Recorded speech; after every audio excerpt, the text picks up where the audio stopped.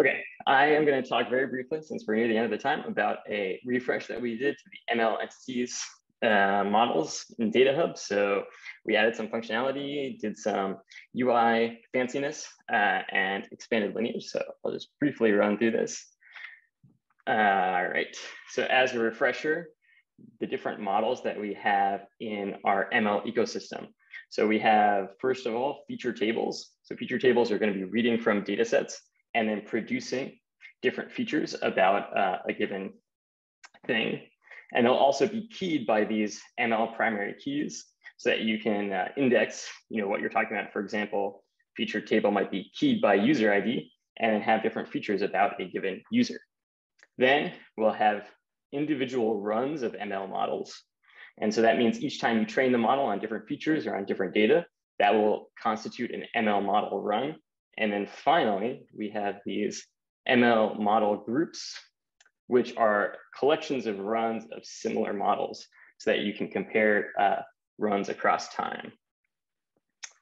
So what are some different use cases that you can use these ML features for? So first one is understanding lineage. We're able to track lineage from data sets into features, then the models that consume those features into the groups of models that those models are a part of. So you can see that end-to-end lineage from the data being produced to the models that consume it. Also, since we're able to track each different run of your ML model, you can compare results across training runs. You can see which features were used by which runs and also the results of those runs. And then finally, as part of the refresh, we made feature tables able to be managed just like schemas. So you can update descriptions, tags, and terms for each feature from the UI. So you can manage and document your feature tables. So the things that we added, just to be specific, we refreshed the UI of all these ML entity screens. So they're looking new and shiny. We also enhanced lineage so that we can see that feature level lineage from data sets into the features and to the models that consume them. And then we had the ability now that you can edit tags, terms, ownership, descriptions, domains, and all the fun things that you can edit on other pages, also in the ML entity screens. And then as Shashanka mentioned earlier in the project updates, we also now have integration for Feast 0.18 that's coming out this week. All right, and then I love this GIF that this is gonna, in a very fancy way, just like this alien, we will demonstrate exactly how this works. So I can just walk through an example of how we can tie all these different things together. So we have this personalization model group, and here I have run 1 and run 2, and I can see run 1 pulls from these two features, and then run 2 is actually pulling from the engagement and searches, but also signups and deactivations.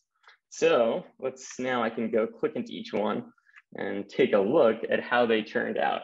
So this is the run 1. It's got an accuracy of 0.9, so that seems pretty good.